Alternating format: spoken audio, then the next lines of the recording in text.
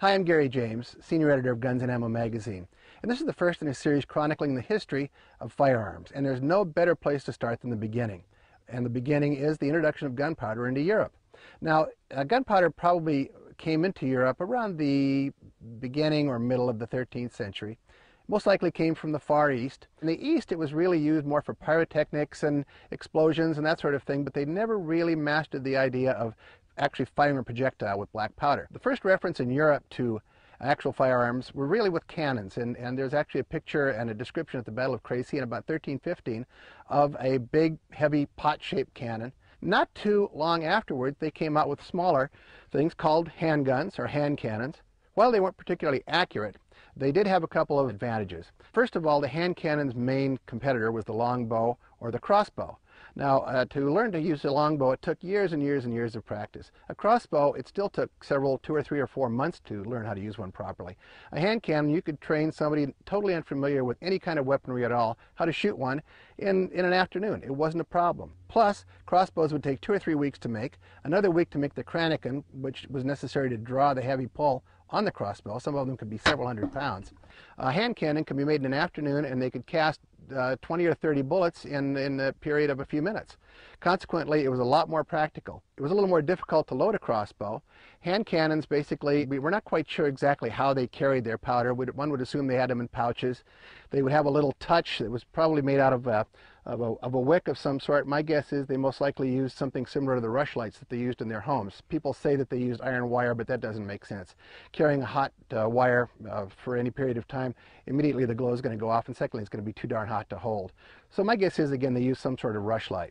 But we're going to shoot these today. Hand cannons were loaded pretty much like any muzzle loader at the period or later. You poured powder down the barrel, followed by a ball. You could either ram it or not. Most likely give it a little bit of a tamp.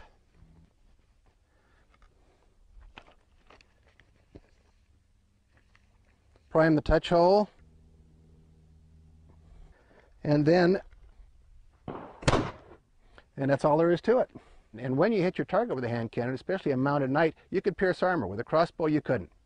In any event, this was the beginning, and once the first hand cannon was touched off, the face of warfare was changed forever.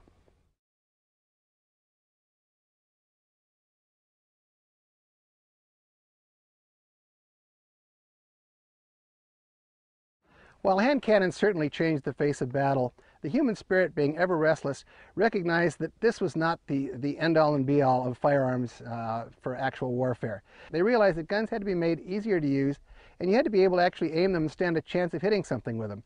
Tucking a hand cannon under your arm and hoping the ball is going to hit somewhere in the area of your target, it just wasn't good enough. Well, about the middle of the 16th century, they came up with very, very simple serpentines that were attached to the side of the early hand cannons, into which you could cut a match cord. Now, a match cord was like a piece of hemp or cotton that would be soaked in a mixture of potassium nitrate or vinegar to keep it burning and smoldering. And you could manipulate it, load the gun, carry the match cord in your hand, cock it in the gun, actually raise the gun and fire it and get a semblance of accuracy out of it. By the 17th century, they got even more sophisticated. They had actual spring-loaded mechanisms such as this one, and they had really refined the loading techniques. They used, by the 1620s, 1630s, these bandoliers, and each one of these little charges, there were 12 of them, they nicknamed them the 12 Apostles, actually. Each one of these would have a little charge of powder in it. You'd load it, you would clip your match cord into the cock. Now, the match cord would be burning, and you'd have both ends of the match cord burning because, A, in case one went out, you didn't want to be stuck with a loaded gun and no way to set it off, or B, if perhaps you grabbed the wrong one, you wanted to make sure at least whatever you grabbed was going to be burning and firing. Loading a matchlock musket's really not all that difficult. Take and pour your powder down the barrel from one of the little cartridges on your 12 Apostles, drop the ball down the barrel, ram it with a scouring stick. They didn't call it a ramrod, they called it a scouring stick. Returned.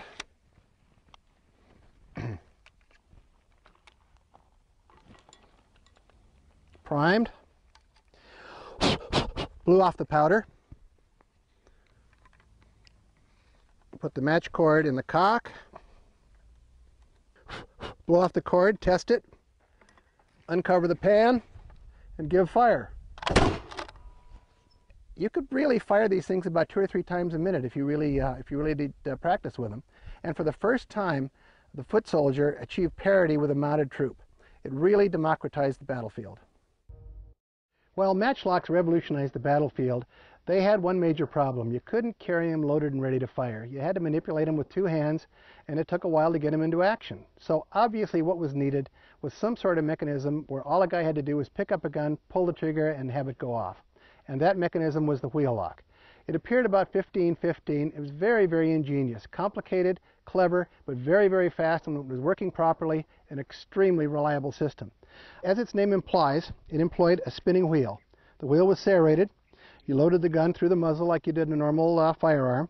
You would prime the pan, pull the dog's head down. Now the dog's head had a piece of iron pyrite in it, not flint, because if you put flint in there, as you'll find out later on when we talk about the flintlock, the flint would grind down the wheel, where the pyrite actually made sparks itself. Okay, first you just basically loaded a wheel lock through the muzzle like you did other guns of the period. Round ball. Ram the ball in place. Then you took a special spanner, turned it about 1/4 of a turn, primed, closed the pan cover, brought the dog's head down, and gave fire. Prior to this, it just wouldn't be practical to have a one-hand-held gun where you had to hook another match cord into it. Didn't make sense. But the wheel lock actually made the handgun possible. It also was very popular in sporting weapons and in some high-end military arms. The big problem with it was complicated. You had to have about 18 or 19 particular moving parts all working at the same time for it to work properly. But the one thing the wheel lock did do, it made the handgun possible. It was very, very popular and was even used well into the flintlock era. Lots and lots of people preferred the wheel lock because it was faster. And when it was working, it was a real marvel. People have been using flint and steel to start fires for centuries, almost back to Roman times. So it wasn't such a far stretch to figure some way to make some sort of a weapon firing mechanism out of a flint and steel setup. Now what I have here is what's called a French lock, which is kind of the high point of the flintlock system. It was the most reliable, and it was extremely easy to use and keep in repair. And what the French lock did and what later flintlocks did, they had a combination L-shaped frizzen or steel that not only allowed the flint to strike against it, but it also covered the pan. By the time of the Napoleonic Wars, and even well into the 1820s and 30s, it had become the preeminent style of ignition system on the battlefield. Very, very reliable. These guns were used well into almost in the 20th century by some of the mountaineers shooting their Kentucky rifles. It was very easy to obtain flints. The mechanisms are easy to repair. Indians liked these particularly because with later percussion and cartridge guns, they couldn't always get caps, they couldn't get cartridges, but they could always find a piece of flint or something somewhere. So Indians used flintlocks much, much later than the Europeans or the Americans did. Most military type smoothbore muskets of the Napoleonic period and earlier and even later were fired using paper cartridges. What you had was a cartridge that included the ball and the powder. And the way you fired the gun was you would bite off the cartridge,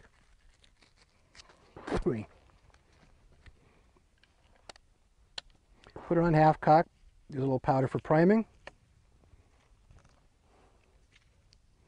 poured the rest of the powder down the barrel along with the ball,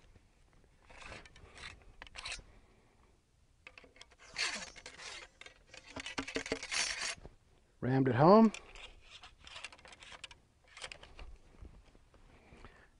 cocked the piece, presented it, and fired. Very, very reliable, sturdy, and robust. You can't ask for much better than that. Since the early 16th century, people had known that fulminates of silver and fulminates of mercury, when put on a hard surface and struck with a hammer, it would explode. The problem with them were they were very, very powerful, so they couldn't figure any way to adapt them to firearm use. They were just too dangerous. That is until 1808, when a Scottish clergyman named Forsyth devised a mechanism whereby you could actually ignite the charge of the gun using fulminate. He devised kind of a funny little rotating bottle that fit on the side of the lock. You turn it over every time you want a little charge of fulminate and cock the hammer and pull the trigger, and it fired. The problem with it was it would sometimes blow the little bottle right off the lock because fulminate was very, very powerful. So what was needed was a better system. But the one that became the most popular actually used a copper percussion cap. And what this did, it had a little bit of fulminate in it. You would put it on a nipple, load your gun in the normal manner, cock the gun, pull the trigger. The hammer would strike the fulminate, it would explode, send a spark into the charge and set it off. Okay, what we're shooting here is a British 1842 musket. It was an early percussion military arm. Up to a point it loaded very much in the same manner as the flintlocks. In other words, you used a paper cartridge, you tore the base of it off, but in this case you didn't have to prime first. You still put your powder down, you put your ball down, ram it home. But now, rather than fooling around with the flash and the pan and all that sort of thing, and the unreliability of a flintlock, you put a simple percussion cap on, cocked the gun, aimed, and fired. Neat, slick, reliable, it's cool. The development of the percussion system freed us from the cumbersome ignition setups of the past, and with its inception, there was really no stopping the more modern development of the firearm. Some of the earliest military muskets fired from what was called a cartridge. This is a cartridge. It has the ball and a powder in it. The only thing is it's not self-contained. It took some sort of an external priming mechanism to actually fire the gun, to set the charge off. One of the earliest was used by Prussia, actually, in what was called a Dreise needle gun. This looks like a regular paper cartridge, although it has one difference between the cartridge that I just showed you. It actually has a priming mechanism in it. All you had to do was load this into the gun. It was an early bolt-action breech loader. Close the bolt and pull the trigger and fire it. Not a problem. It was slick, easy to use, incredibly reliable. The Prussians used this gun from the early 1840s right up to the Franco-Prussian War of 1870. The next step was called a pin fire. It was a metallic cartridge. It contained powder, ball, and a percussion cap, and a little pin. And what happened, you would load this into the gun. Originally they were shotguns, and then they were devolved into revolvers. The hammer would strike the little pin would strike the percussion cap, set the load off. Pin fires came in about the mid-1840s and were used in Europe well into the 20th century. Very, very popular in a lot of different calibers, and extremely popular in shotguns as well as handguns. Our next step was called rimfire, and you're familiar with those today. They're still being made in the little 22s. And what it involved was your priming compound was in the rim of the actual metallic cartridge. You had your powder and your ball. The hammer would strike the rim would set off the fulminate would set off the charge and explode the cartridge and send the ball flying down the barrel. The problem with it wasn't real practical for high pressure loads. So what came next is the one that probably we're all most familiar with, the center fire. The center fire involved a percussion cap actually in the center of the base, hence center fire. Depending what type it was, whether it was Berdan or Boxer, it could be reloaded if you wanted to. And it was more suitable to high pressure loads as we're aware of today. This is a Snyder breech loader. It entered British service in 1866. It fires a big 5.77 round. Again, it's center fire. It's very easy to load. Stick the cartridge in, close the breech block, cock the gun, and fire. The center fire is the actual apex of the curve. Perhaps later on we'll come up with some caseless rounds, things like this that actually work, but right now center fire is it. What is rifling and how does it work? Well, rifling are grooves in the barrel of a rifle that impart a spin to the bullet. When the bullet spins, it evens out the imperfections in the bullet, gives it kind of a gyroscopic action, and allows it to fire more accurately at greater distances. Now, people knew about rifling back in the 16th century. It probably developed from them cutting grooves in the barrels of a gun to take up the black powder fouling. They found that if they cut spiral grooves, you'd have more surface to take up more fouling, and the bullets that were fired out of guns that had that spiral grooving were more accurate than smooth bores. Consequently, they figured that there might be something going on here, and they developed rifles. Now, the early rifles generally were loaded with a patched ball. In other words, you had to have the ball be able to grip the rifling. So you'd either use a patch, or sometimes they would even hammer the lead ball down the barrel to grip the rifling. This was slow and laborious. There's no problem with firing a smoothbore because you can load them fast. The balls are subcaliber, they bounce out the barrel, and it's not a big deal. rifle not the same thing. Now this is a very early example of a rifle. This is a German Jaeger rifle from about 1690. It was a very popular form of sporting gun. They also used these guns in the military. In fact, some of them were brought over during the American Revolution and used by German troops. And it's what the Kentucky rifle evolved from eventually. So they needed something simpler. What they came up with were mechanically fitting bullets such as the Brunswick, the Whitworth, the Jacobs, in which the bullet might have a belt on it, or it might be shaped to actually fit the rifling itself. The rifling would be a hexagonal, the bullet would be hexagonal, and it would be a little easier to load and give you greater accuracy. Then in the early 1850s, a Frenchman named Claude Etienne Minier came up with a terrific solution for the military rifle. He invented a bullet that had a hollow base, and it was subcaliber. You loaded it down the bore like a muzzle loader. When you pulled the trigger, the gases expanded the base and it would grip the rifling and spin the bullet. Revolutionary, practically every major country in the world adopted it. It was the major gun used during the American Civil War.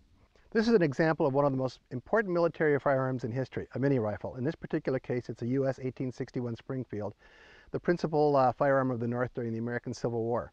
The way a mini rifle worked, it's very interesting. It has a special bullet, conical bullet, with a hollow base. The bullet is much smaller than the bore. So you'd pour your powder down the barrel, put the bullet in, ram it down, load it, and when the gun was fired, the gases would expand that base and they would fit into the rifling. It gave incredible accuracy and turned every man in the field into a rifleman. When practical breech loaders eventually evolved, the problem was pretty much solved. That way you could load a bullet from the breech that was larger than the rifling, close the breech, fire it, and you'd have no problem. And pretty much that's the system we use today. Once practical breech loaders came on the scene, the rifling problem was pretty much solved, because you could load a bullet that was larger than the size of the bore into the breech, fire it, and it would grip the rifling with no problem. This model 1871 Remington rolling block fires a 50-70 cartridge, which means that it had a 50 caliber bullet and 70 grains of black powder behind it. This was the US military round until the 45-70 was developed.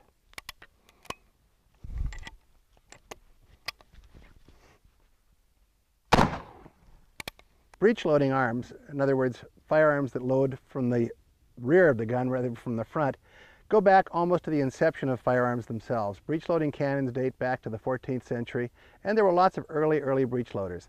The problem with a breech loader is, especially in the early days, is how do you seal the breech effectively? In other words, you don't want gases escaping. You need to be able to load them rapidly, quickly, and safely. Fouling should not block the system, and so consequently it was slow getting going. One of the earlier ones was the Ferguson, designed by British Major Patrick Ferguson. Military versions of this rifle, this is a sporter by the way, were used during the American Revolution. They had a small corps of Ferguson riflemen and they were quite effective. It has an interesting mechanism in that the trigger guard turns, you'd pour the ball in the barrel, pour powder behind it, close the breech, scoop the remaining powder into the pan, cock it, and fire it. Very, very reliable, and it was good for 10 or 15 shots before it became too foul to use. Pretty soon they came up with better systems. Most of them used paper cartridges, such as the Hall. This is a US model 1836 Hall carbine. Very, very practical gun, one of the best and most reliable of the early breech loaders. It's very simple. It has a rising block. You take a paper cartridge. In this case, we have a buck and ball load. We have a bullet in there with 3 pieces of buckshot. Very common load for the period. Tear off the back of the case. Put the powder and the bullet in. Poke it down with your finger. Close the breech, cap the gun,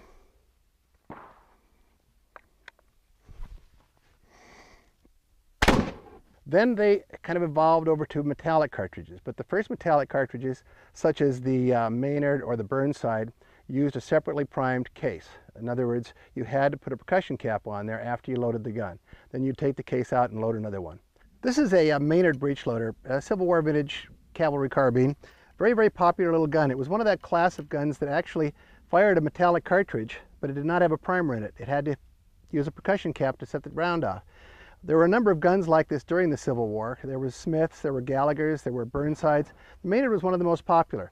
It was such an adaptable little firearm that after the adoption of self-contained cartridges, this gun was made in actual breech loading self-contained fashion and used as a popular sporting and hunting rifle for a long time.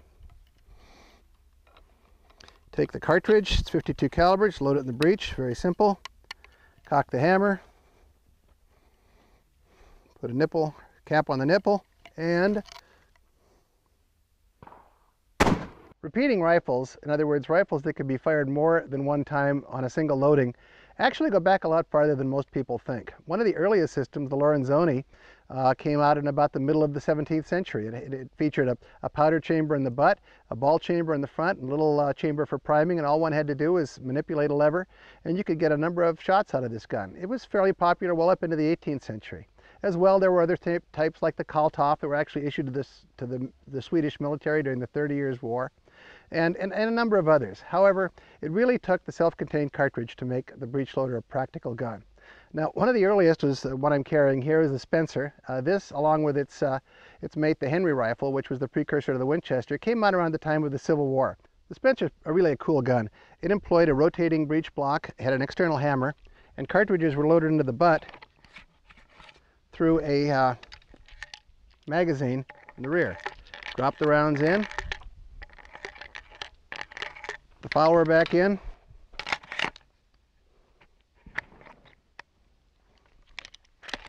work the lever, cock the hammer,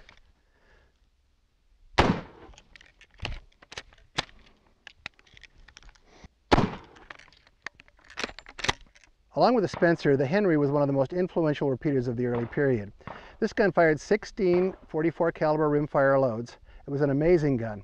You can see it was kind of the precursor of the 1866 Winchester and other Winchesters to come. You loaded it through the magazine at the base. One of the problems was, unfortunately, the magazine was exposed, so the ammunition, you could get dirt in there, the magazine could get dented a little easily, and they could occasionally have feeding problems, although generally speaking they were very, very reliable. The Spencer had the advantage of having a more powerful cartridge. The Henry only used a lightweight 44 rimfire, where this used a 56 caliber rimfire. These guns were very, very popular, very reliable. You could fire 7 shots out of this gun and 16 shots out of the Henry. Like everything else, systems became improved and different types of magazines, and the adoption of the bolt action made the repeater even more practical. Early ones had tubular magazines, such as the 71-84 German Mauser, and later we had box magazines that came in with some of the other later Mausers and US type guns. There were a few aberrations, such as the 30-40 Craig, which had kind of a funny box loading on the side.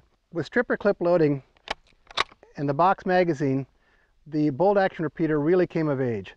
This is a '03 Springfield, one of the finest military bolt action rifles ever made. Basically, it's a modification of the Mauser, and it's a superb gun. Shoots well, accurate, reliable, rugged, and just spectacularly well made.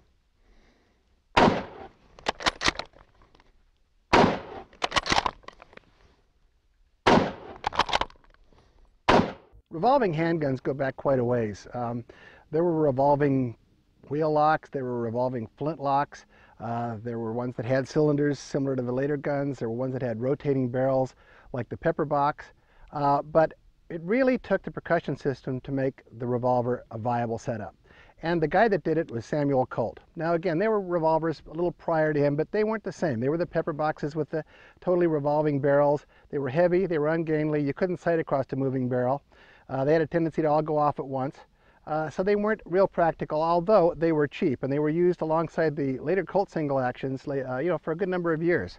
In any event, in 1836, Samuel Colt came out with his first Patterson revolver. It was called a Patterson because it was made in Patterson, New Jersey. It was percussion. You loaded it with loose powder and ball, put percussion caps on the back, and away you went. It was the first of a long line of percussion guns, and then later they developed into cartridge revolvers. But in the meantime, Colts were single action, which meant you had to cock the gun every time you fired it.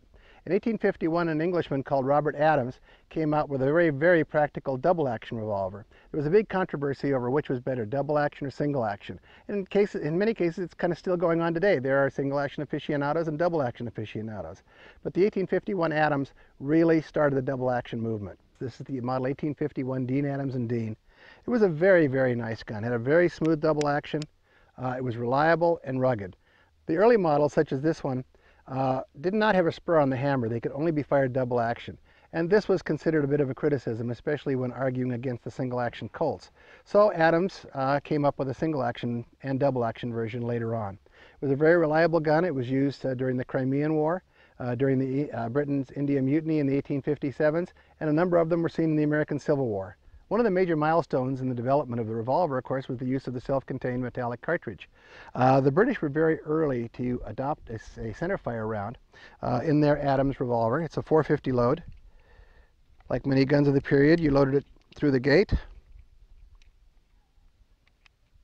6 rounds of 450 Adams, rather weak load, but it worked. Closed it. The nice thing about the Adams was you could fire it both single action or double action. Part of the problem with the early cartridge revolvers were you loaded them singly and you punched the cartridges out singly. But that all changed both in Europe and in America with simultaneous ejection systems. One of the best was designed by Smith & Wesson in their No. 3 revolver. This particular gun was easy to load. All you do is break it open, charge it. This particular one's in 44 Russian. It was made for Argentina. Close the gun, cock it, and fire.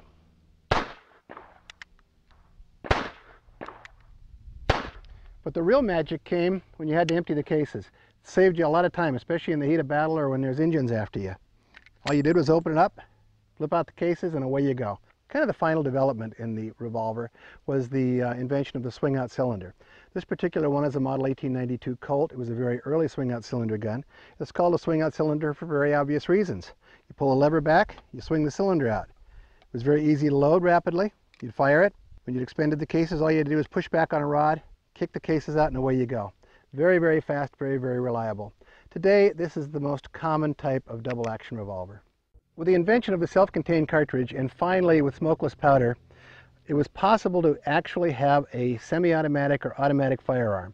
That is, a gun that the recoil or the gases would help not only fire the gun, drive the bullet out of the barrel, but would actually operate the action. The earliest practical one was invented by Hugo Borchardt about 1890. It was workable, but it was cumbersome.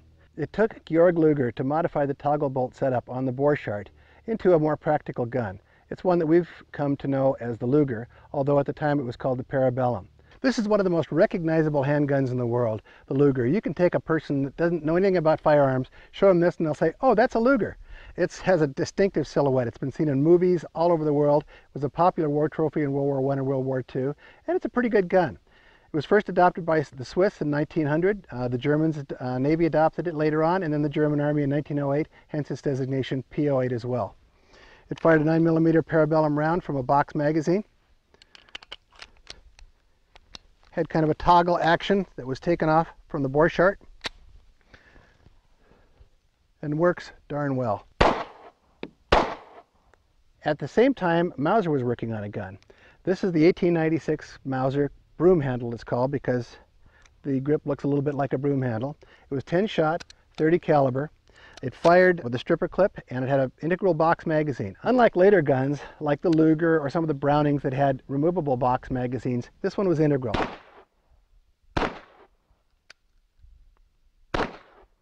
This is a very, very popular and influential gun, just as the Luger was. These were popular all over the world, and especially in the Orient, where the Chinese made copies of these. Very, very popular. They also had full auto versions of them, and you could attach shoulder stocks to them, like you could to the Luger, to get a little bit of extra accuracy out of them. In 1935, FN in Belgium came out with one of the finest auto pistols ever designed. It's still a very, very popular gun, and there are some people that swear by it, still holding it's the best auto pistol ever. John Browning considered it kind of the final perfection of his 1911 government model design. However, it had one advantage as well. It had 13 rounds. It was a large capacity, 9mm, was used by a number of different countries and still is. The P38 is a wonderful auto pistol. Designed in the 1930s, it was a double action auto, which meant that you could carry the gun with the round in the chamber, the hammer down, and all you had to do to fire the first round was pull the trigger.